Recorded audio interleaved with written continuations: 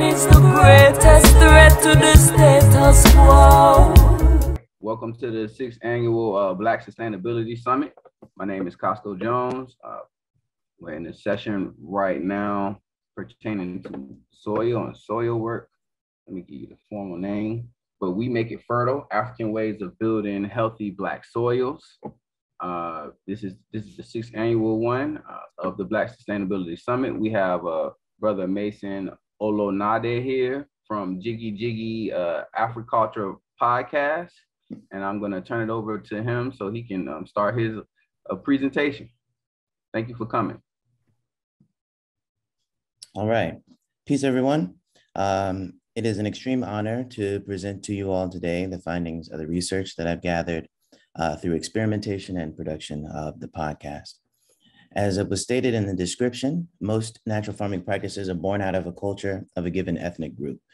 For example, contemporary composting methods are from Britain by way of India. The fermented solutions of Korean natural farming were inspired by the garden boosting effects of leftover kimchi juice.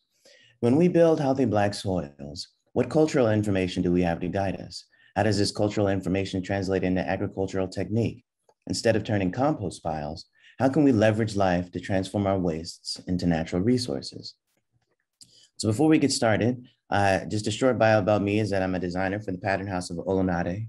Throughout the talk, various tenets of Nipa, Iroko, or what I'm calling African natural farming, will be illustrated through pattern and proverb or Yoruba Owe. These proverbs help guide our spiritual and agricultural discipline. In the podcast, we believe that building a healthy soil builds a healthy soul, so we share strategies for how to do both. To do both today with you allows me to fulfill a core need of mine to share valuable information with other brilliant African people, thereby blackening green thumbs and artfully cultivating the creation of healthy Black soils in the future. So our presentation today will cover three major components illustrated by three proverbs. Many of this will mean nothing to you now unless you've been following us on our Pattern House Instagram page. So in our first section, uprooting cassava, can you guys see my mouse and stuff when I'm here or no? Yes, sir. We can see the mouse. Okay, great. All right. So our first section, uprooting cassava, will present a light introduction into Japanese and Korean natural farming and composting and how we practice other people's rituals as we grow our food. In the second section, other people's wisdom, we will share some of the early wisdom of Nipa, Iroko, the art of cultivating the soil, why it's necessary, some of the philosophy behind it, through exploring the practices of contemporary and historical era African agriculture. And in our final section, Yam to Cornmeal, we will talk about three practices to recruit life to the farm to make more life. And then at the end, we'll have questions. All right. Due to the scope of this talk, I will be making some pretty advanced arguments. So I'll need you to be familiar with a couple of different things. If you don't know these things, you can ask me about them later, but I'm not going to explain any of these things. Like a light grasp of Eastern philosophy, good familiarity with traditional African spirituality, a couple of seasons of growing plants for consumption, whether it's for you or for production at your farm, a tolerance for seeing maggots, specifically Black soldier fly larvae, the ability to extend forgiveness to me for my American tongue in pronouncing some of these Yoruba words. And then you'll be able to accept a lot of information, and that if you have questions, you'll be able to type them in the chat for me to answer at the conclusion. And with this information, I'm saying that I'm using a lot of words and an overwhelming amount of information to prove the feeling that we've experienced every time you stick your hands in the soil. It is an act of sanctification. Extraordinary and extraordinary claims require extraordinary and extraordinary evidence, and I provide both. So with our first proverb, here we go.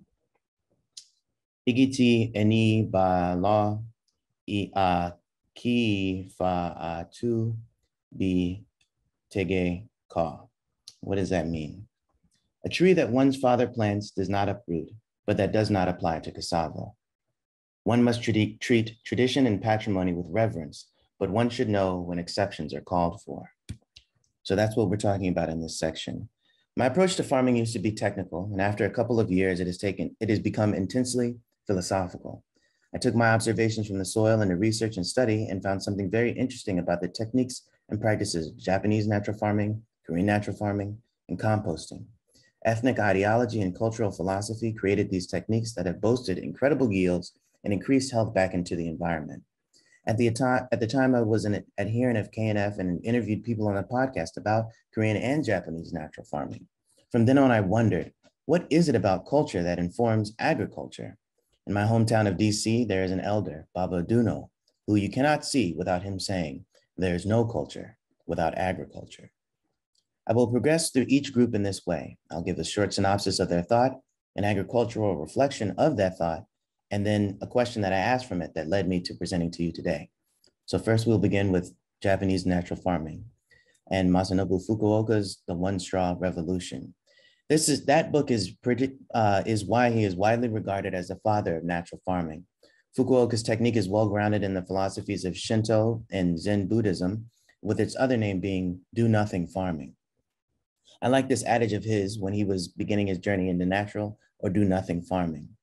By the end of the war, when I went up to the citrus orchard to practice what I then thought was natural farming, I did no pruning and left the orchard to itself. The branches became tangled. The trees were attacked by insects, and almost 2 acres of the mandarin orange trees withered and died. From that time on, the question, what is the natural pattern, was always in my mind. In the process of arriving at the answer, I wiped out another 400 trees. Finally, I felt like I could say with certainty, this is the natural pattern. This is the natural pattern, is the Eastern wisdom that is so captivating and intoxicating. This paradoxical talk is intriguing, and much wisdom and much practical wisdom can be applied from it. One example of an agricultural reflection from the technique is the following. As for cucumbers, the creeping on the ground variety is the best. You have to take care of young plants, occasionally cutting the weeds, but after that, the plants will grow strong. Lay out bamboo or the branches of a tree, and cucumbers will twine all over them. The branches keep the fruit just above the ground so that it does not rot. This method of growing cucumbers also works for melons and squash. Let me see how I did this. So I wanted to just show that in this particular area, this is when I was living in DC. Behind this picture is an alley, and a thunderstorm happened and broke off this dead tree branch, and this dead tree branch landed in my yard. And so I adapted what Fukuoka was talking about and set up these branches in this kind of tensegrity structure, if you guys are familiar with that. And then the butternut squash eventually climbed up these trees. And then all of the fruiting happened here. All of my butternut squashes fruited here, not anywhere else, and kept them above the ground, and they did not rot, exactly like how he was saying. So let's move on to Korean natural farming. My argument is made for me right in the subtitle of the next book. In this beautiful act of legacy building, Young Sang-cho continued his family's tradition and systematized it in an agricultural discipline, and for its adherents, a way of life. And so what I'm saying is, this is Jadam Organic Farming by Young Sang-cho, and he says a revolutionary farming method based on Oriental philosophy. So this is what I'm talking about. From his father's book, Dr. Hyung-kyu Cho, he said, kimchi, which is made by adding a variety of spices and condiments to vegetables, is not only a food source rich in nutrition, but it helps digestion. Abundant lactic acid bacteria in the kimchi soup do this job. Some smart farmers tried to apply kimchi in farming. My father was one.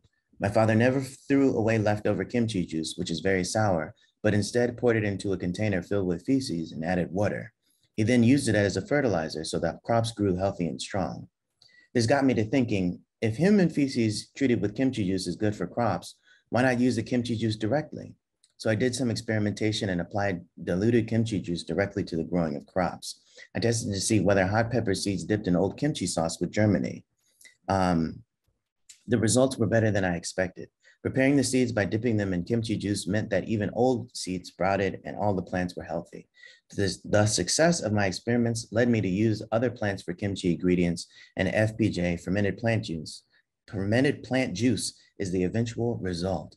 In essence, it's the same process to make FPJ as kimchi, except that salt has been replaced with brown sugar. He later says, when making fermented plant juice, choose plants which grow first in the spring. Oh, sorry, that's not what I wanted to say. All things created by nature are imbued with energy, and plants are no exception. Plants overflowing with energy are all around us. We can utilize a variety of weeds, crop remnants, and wild plants from the mountains and the sea as ingredients when making fermented plant juice. Any vigorously healthy plant is good. I want you guys to keep that in mind for the future. Another thing that I really liked most about this book, Jadam, was his teardown of composting and organic agriculture as a whole. It is frustrating that people think of Sir Albert Howard's An Agricultural Testament of the 1900s and similar books as the gospel of organic agriculture. They believe J.I. Rodale started organic farming based on Howard's book. However, the history of organic farming began long before that. It is true that an agricultural testament played a pivotal role in making the theory and disseminating the Indian method of compost making. Unfortunately, the work made a serious mistake. It overcomplicated the process of making farm inputs. It talks about working to increase aeration, turning to meet optimum moisture level, improving carbon and nitrogen ratio, and these, in Jadam's opinion, are complicated, difficult, and unnecessary. It seems that Sir Howard had his focus not on the nutritional aspect, but on eliminating odor, and that's also important. He overlooked the importance of making technology easy so that the public can more readily accept it. And later, because we're stretched for time a little bit, he also sort of denigrates Rudolf Steiner and J.I. Rodale Rudolf Steiner of biodynamic farming, J.I. Rodale of Acres USA, and that kind of organic farming thing. And he talks about some of the history of ancient Korean agriculture. And through it, it is very hard to disagree with Young Sang Cho. In our opinion, since we're here talking about Africa and her people, it is better to agree in kind with Young Sang with saying the very similar words of the immortal and esteemed Nana Kwame Afrani, Dr. George Washington Carver. Here are two pictures of him from Land and Power, Sustainable Agriculture and African Americans, was published by the USDA. Nana Kwame Afrani, Dr. George Washington Carver states in his bulletin number 6, How to Build Up Worn Out Soils. We think it is wise to state here that the chief aim was to keep every operation within reach to the poorest tenant farmer occupying the poorest possible soils. On our podcast page, we have collected, to the best of our knowledge, for the first time, all of Dr. Carver's bulletins online and in one place for free. Please visit the resources page for our talk, which I'm about to put in the chat, jigijigi.org/BSS, which is up now. Just copy that and we'll have all the links and resources from this talk. So, so now we're going to the Indo-Aryan Brotherhood, compost equals yoga, mounds of colonialism. As we remember from what we were just reading, Young Sang was talking about Sir Albert Howard and his Agricultural Testament. And in that book, what Sir Albert Howard did was sort of talk about the refinement method of compost and seeing in India, seeing a whole bunch of manure piles everywhere that eventually turned into compost, and he kind of systematized that process of turning manure into compost. But was that all that he saw in those Indian fields? The Hindu spiritual leader Ramesh Oza, through his educational institution Sandipani, states, 33 million demigods reside in the mother cow, Gau Mata. Gau Mata is our mother. The atmosphere of a house where there is a cow is very pure. Since all demigods are present in a cow, we do not consider the cow as an ordinary animal. This is a part of our culture. When 33 million demigods resided in the cow, Lakshmi arrived late. She said to the mother cow, Mataji, please provide me with the space too. Mother cow replied, sorry, house full. To this, Lakshmi said, you have given everyone a place, why not me? Mother cow replied, there is no other place except one now, which is my cow dung. Lakshmi accepted this happily and resided in the cow dung. This is why cow dung is spread inside houses traditionally. Lakshmi is present where earth is pure. When used as manure, it feels as though plants grow, that the plants that grow are not just plants, it is invaluable wealth. Such is the importance of our holy mother cow.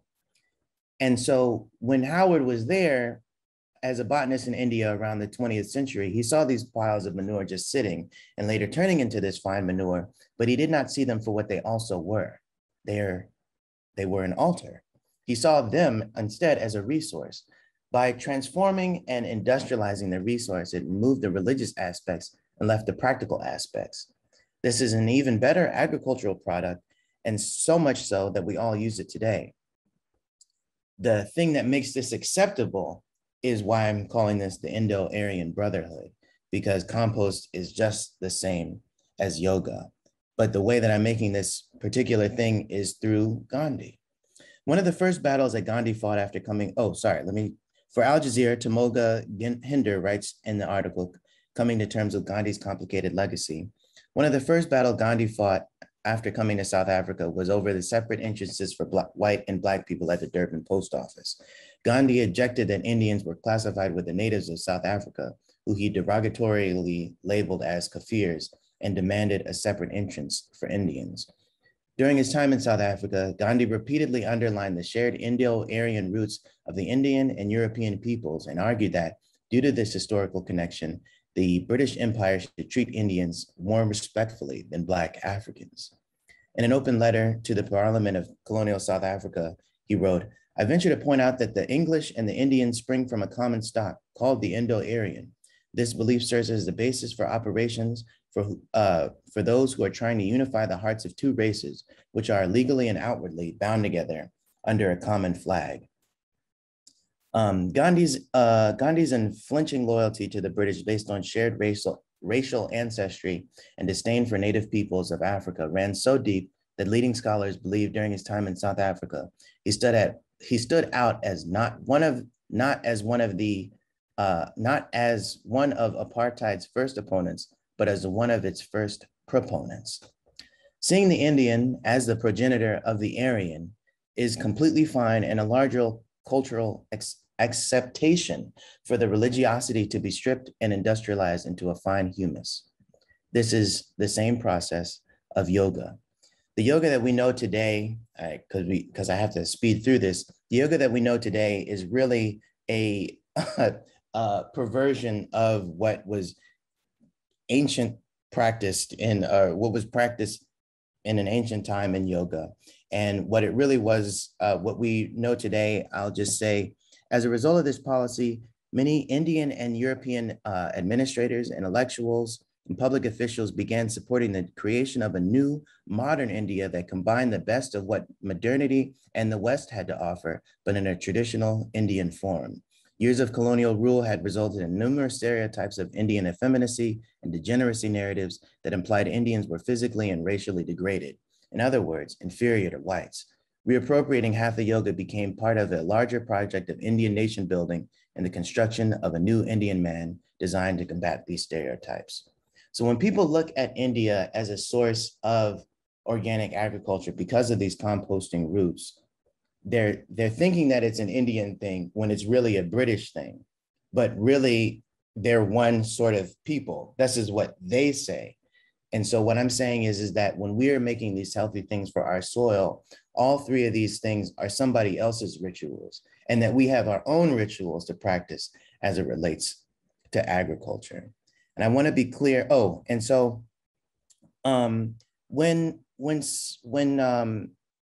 and I think that that's a larger thing, because I think that the cultural information and the spiritual information being stripped and being left with science is the source of our frustration with hard sciences as Africans. We tend to see science stripped of spirit, sometimes professed in spite of spirit.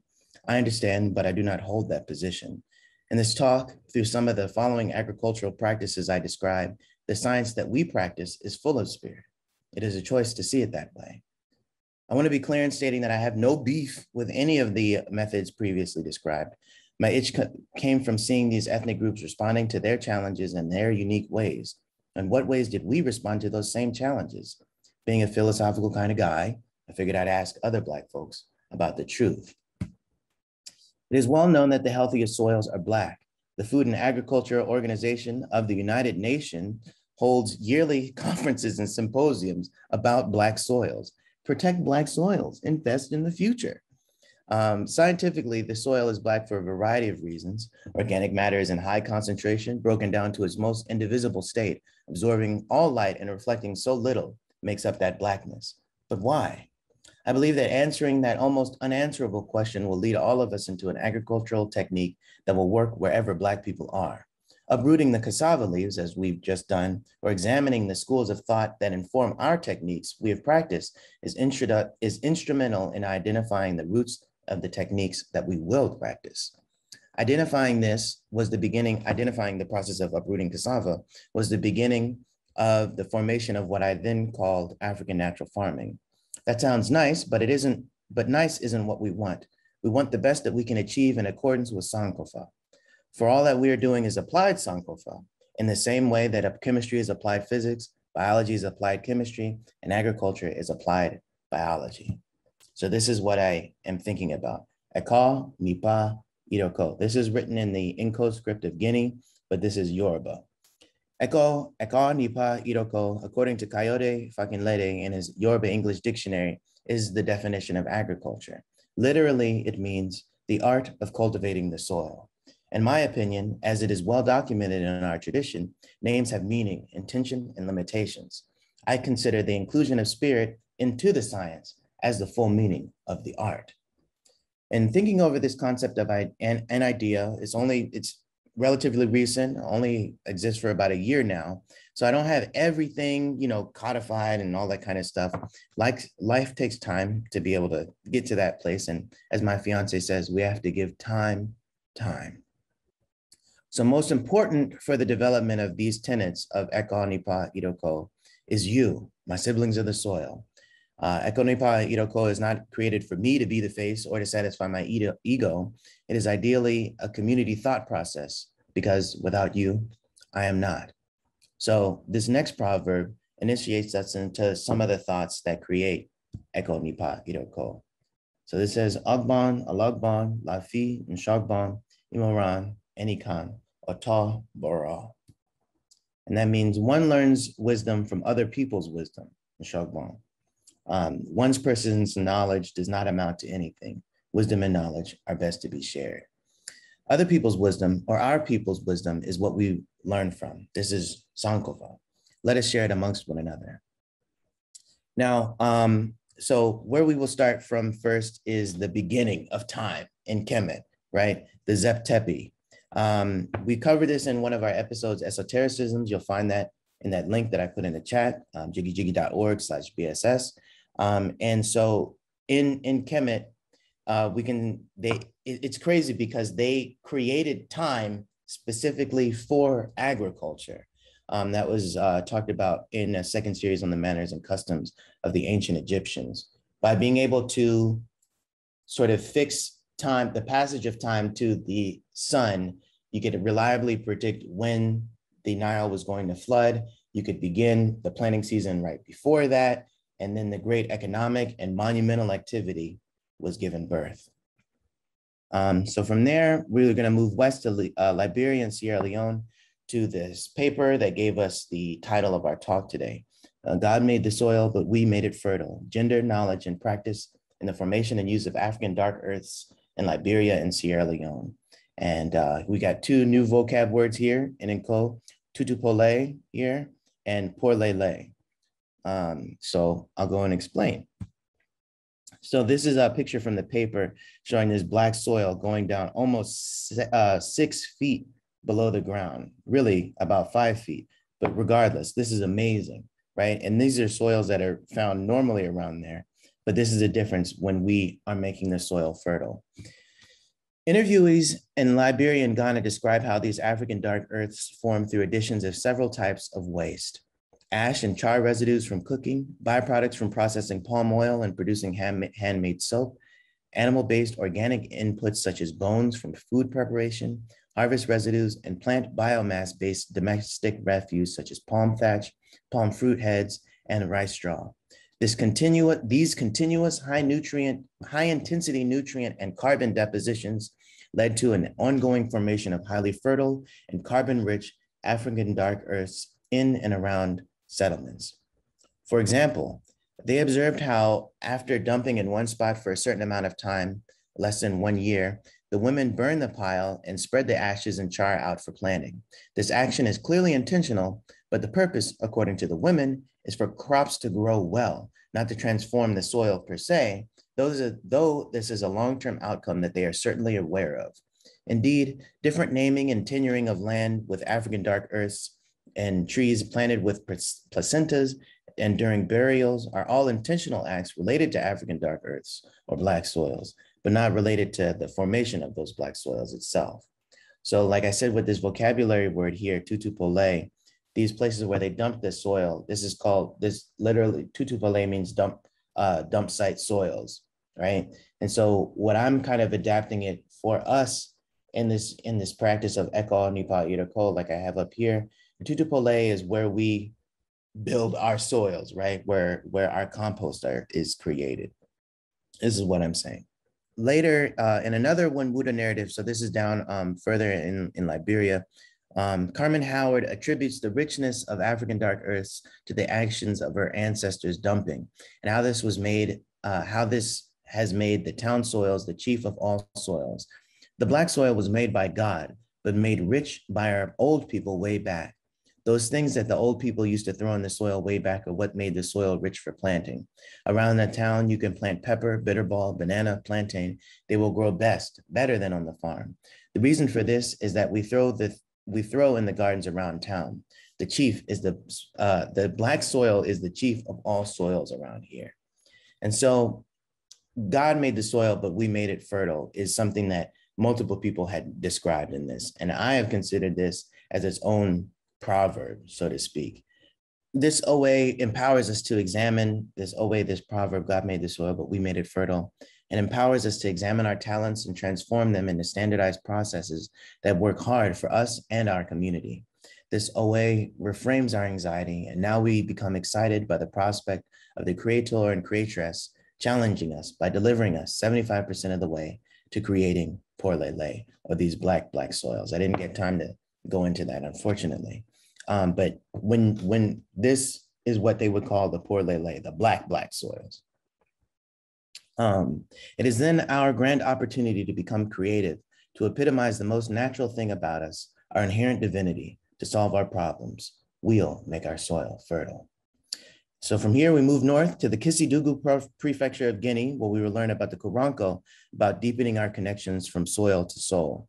This book chapter is so powerful, and unfortunately, I don't have time to get to it because I got a couple more slides to go through here. So I wanted to, it introduces this concept of the Tombondu here, and that the Tombondu is the ruined villages. So how they do their agriculture. Their villages are set up in these circles, and then behind the houses, they have gardens that are also set up in concentric circles. And so just like they have their own sort of tutupole forming the Pour Lele, and then eventually they move from one area and move down, say they start their village at the 12 o'clock position in a given area of land, and then move down to the 3 o'clock position, then move down to the 6. Over time, they do this. And then in about 10 years, they return back to 12 o'clock. But in that previous period of time, the 12 o'clock village, say by the time you get to 6 o'clock, is considered Tombondu. And at this place, everything is transformed. Like the ground has become a forest that does not burn and stuff like that. And these are the places where, I'll get to this here. Farms which become like Tombondu need to be fallowed after 4 to 6 years of cultivation, but the fallow vegetation will be a succession to forest, not savanna. After about a decade, farmers return to cultivate these improved places and cycle from one improved area to another, leaving most of the land unfarmed. These improved soils are thus more than simply improved soils, as the vegetation associated with them recursively transforms the soil beneath them. When discussing these soils with villagers, one informant likened their farming activity to that of termites, which also transforms the soil, and whose mounds, settlements, and villages, once ruined, are prized for their fertility and support forest vegetation. Inhabitants, and this is important, inhabitants also distinguish the land of the spirit village that they entered only with extreme caution. Spirits live in more or less the same ways as people, and their villages and farming are understood to have similar effects in soil and vegetation as people. Thus, a pervasive assumption in this region is that the settlement itself of people, animal, and spirits transforms the initially infertile soils and brings them into fertility. So thusly, it's a recommendation for me and through Eco Nipa Iroko for us to create tombondu in our growing spaces. For you, figure out how to get places, how to leave a place within your growing area where the spirit can move in and grow alongside you. Perhaps these places that are more alive when they're growing wild are where we will find plants that we need to grow offerings for our ancestors.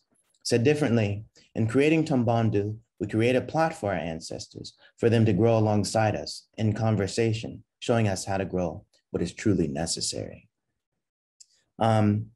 Later in that paper, because I have to skip over some more stuff so I can get to some questions, I guess. Many different people on the continent have talked about termites and how these termite mounds are built up, and then when the termites move out, you can basically take that termite mound and plant almost directly into it.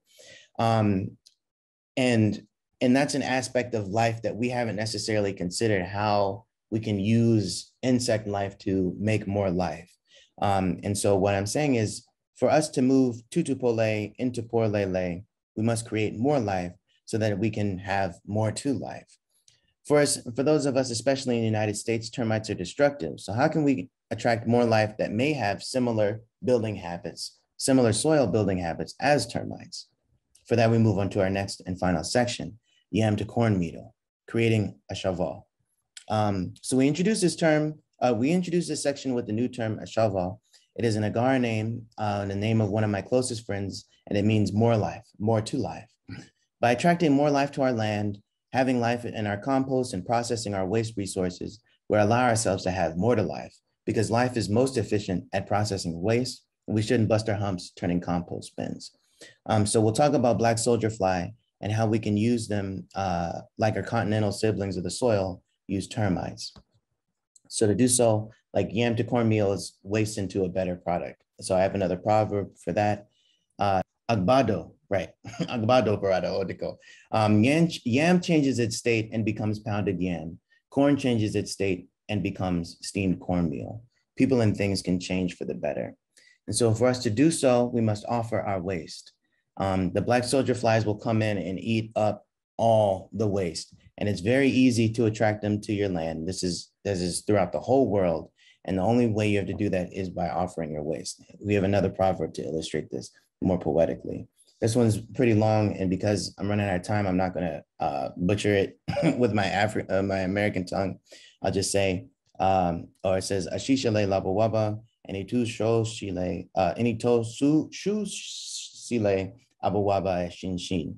What is put aside is what is there to find. He who puts excrement aside will return to find flies. One reaps what one sows. And in our particular instance, we want this to happen. By taking your food, tying it up in a bag and let it begin to rot, it'll start getting funky. You can set it outside in a warm but fully shaded place where it will not dry out. The black soldier flies will be crawling around in there within about a week. And the black soldier flies are really important. They will prevent other house flies from showing up, other bugs from showing up. They'll turn over this stuff, extremely protein-rich product that you'll get. And around the world, profitable ventures are being established by attracting the black soldier flies to living spaces. You can sell the early state black soldier larvae for other people's farms. You can sell the mid and late stage larvae for feed supplements to dairy, cattle, poultry, and fish farms, even snake and reptile owners. And then you can sell their waste, their frass, as a fertilizer. And they eat about 8 times their weight in food per day, especially meats. And so in this next slide, I wanted to show you, I cooked 2 ribeyes for the ancestors, and I didn't want to just throw it away. So I decided to feed it to the black soldier flies. So on day 0, here's the ribeye and some other vegetables I cooked with them. These are the late stage larvae who are going to turn into flies later. And in 24 hours, you can see that they had dug all these holes through them. They took all this water out of them. And there's only that little bit of meat left. And in this video, which I don't have time to go into right now, basically 5 days later, the ribeyes were completely gone. It's been a couple of days. So this is what I'm saying. With the black soldier flies, our wastes become feed, fuel, and fertilizer. I really want to talk about biogas, but I will say I made another episode about this called Smelling Funked Power. And I really wish you would really want you guys to revisit that. It's at the link that I gave you before, jigijigi.org/BSS. But with biogas and anaerobic digestion, that's what AD stands for. You are in a container. I'm saying that you're creating the Zep Tepi the very first time. By submerging all of this waste that you have without oxygen, what you're able to do is be able to create methane gas that you can then burn. And so from nothing, you are creating the first life. And I was going to get into the cotton plant Odu, but I don't have time. Costco's given me the signal. So I just want to say thank you for allowing me to sit up at you guys' feet. Here's some recommendations. I'll give the slides out later. The name of our podcast is Jìgìjìgì, and it comes from this Yoruba proverb: a firmly rooted plant cannot be uprooted. And Jìgìjìgì is the aspect of trying to uproot this plant that can't be uprooted. So I just wanted to say, I need you guys to help me with Eko Nipa Iroko, because Eko Nipa Iroko is Ubuntu. Please find the links here, jigijigi.org/BSS, Africulture.podcast.com/BSS. And you can always email me, Mason@Africulturepodcast.com, especially if you'd like to be on the podcast. It's an honor to be able to share this information with you. Been watching the summit up here at y'all's feet at the mountaintop for several years. And it is a milestone for me, my self-styled rite of passage for you, or for me to have you all initiate me into the next stage of life. For that, I say Asante Sana, Madasepa, Mudupeo. Thank you for listening to Jìgìjìgì. Great job, Mason. I wanted to say, I didn't want to really quench your spirit if anyone, I didn't see any questions come up. I had like a few kind of like broader questions that sparked my mind. I was just wondering about, I'm down here in Atlanta, and the correlations between, the Georgia red clay as opposed to, the soil that you were speaking on. And, is it a scenario whereas, because I see farmers and they're still trying to get the soil too black, even the red clay, even though it's still fertile. I'll see them still using like composting methods to still try to get it too black. Is that just like a best practice that's being used down here, or is the red clay that we have here something that we can work with? You want to kind of, when you can, you want to try and move all soils to black. It's because the aspect of the predominance of the color of that soil that you're seeing, the red clay. I mean, I'm in Charlotte, so we have like a kind of orange kind of red clay here also. And it's because the clay is the most predominant aspect of the soil.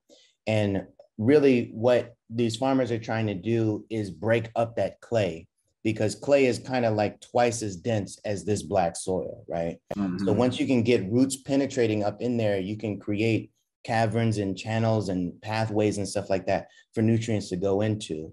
But the only way to do that is by growing plants. People will say you should till and stuff like that, but what that does is create floors that are even harder to penetrate.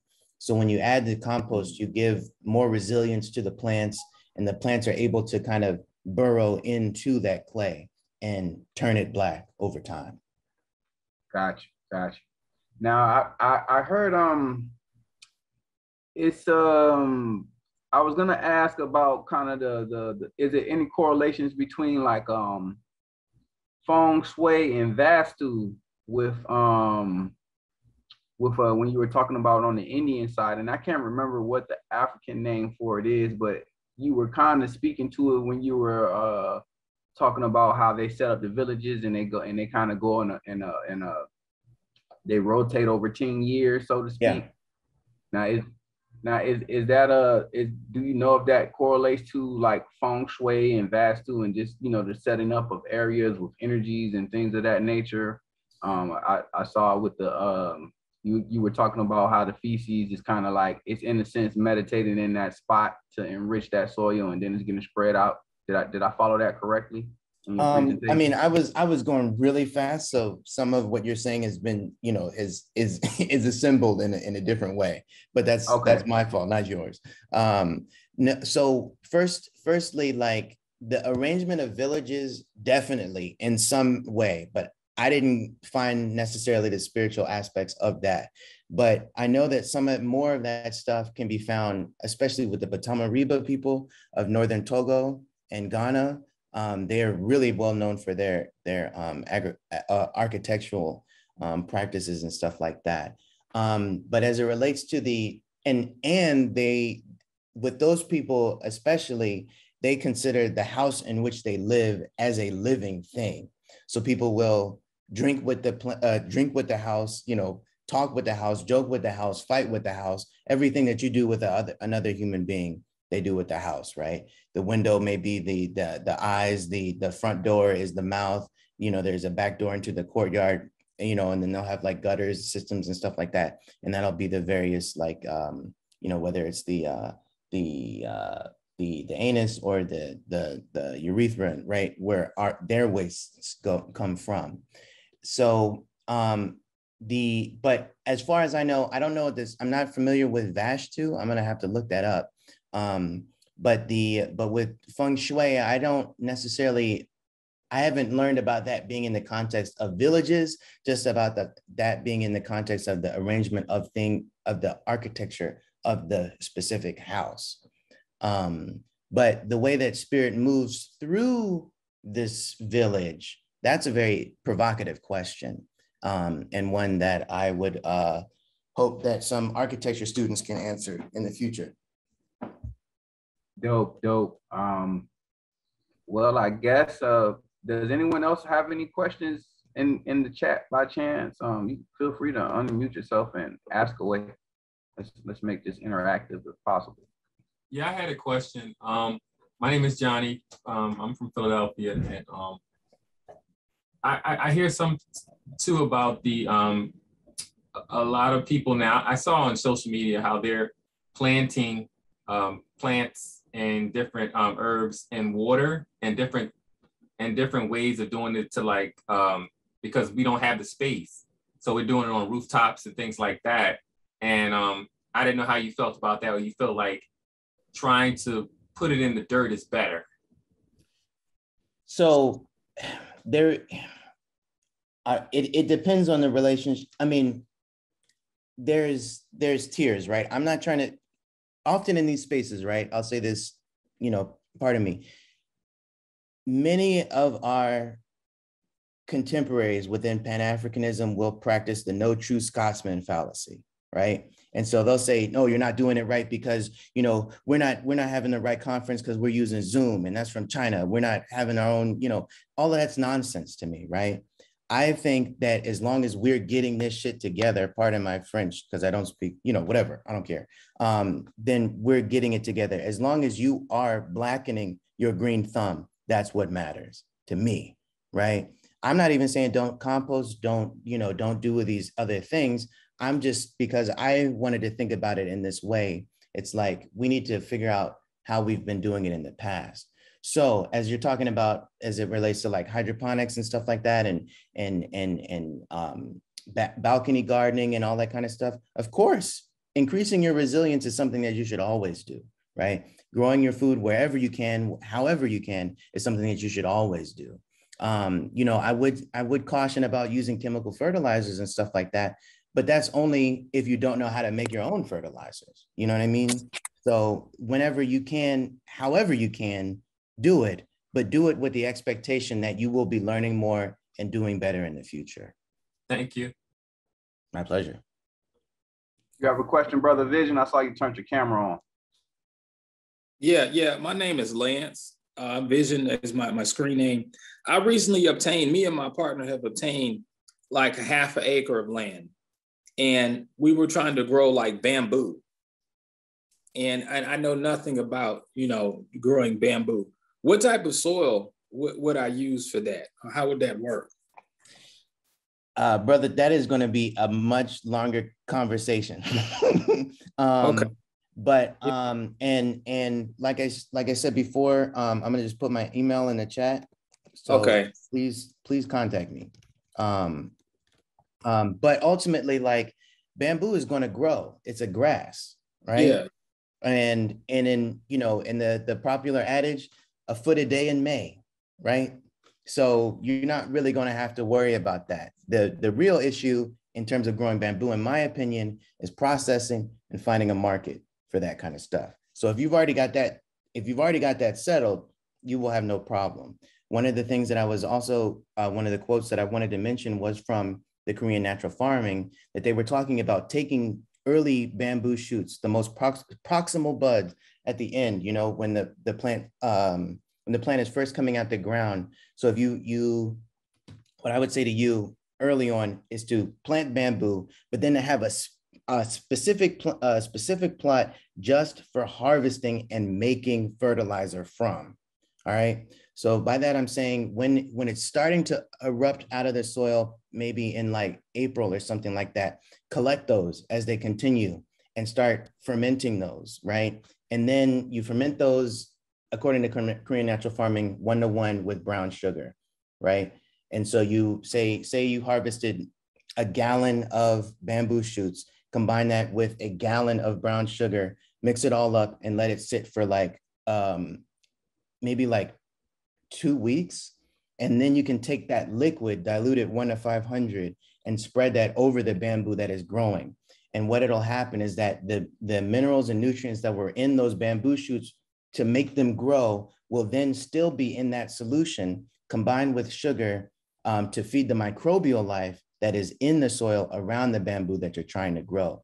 And then the stuff that was in that bamboo will then directly move into the bamboo that you're trying to grow, and it'll grow that much faster, that much stronger. Okay, you said brown sugar. Yeah, I mean, I mean, when we talk, Lance, you know, I'll overwhelm you with even more. I got your email. I got your email. Yeah, and I think that's gonna be the last question. We have about 5 minutes until the next session, which is going to be Restoring Our Planet and People by Asa Nefraka Heru. I believe hopefully I didn't mess that up too bad. I would like to thank all our sponsors on this session. And thank everyone for coming out. Thank you again, Mason, for this profound presentation. I really didn't want to stop you and ask you because you were going so deep in on stuff. I'm gonna check out your podcast on my own time. Looking forward to getting that information. Thank you to everyone for coming out to the the 6th annual Black Sustainability Summit. Thank you, everybody.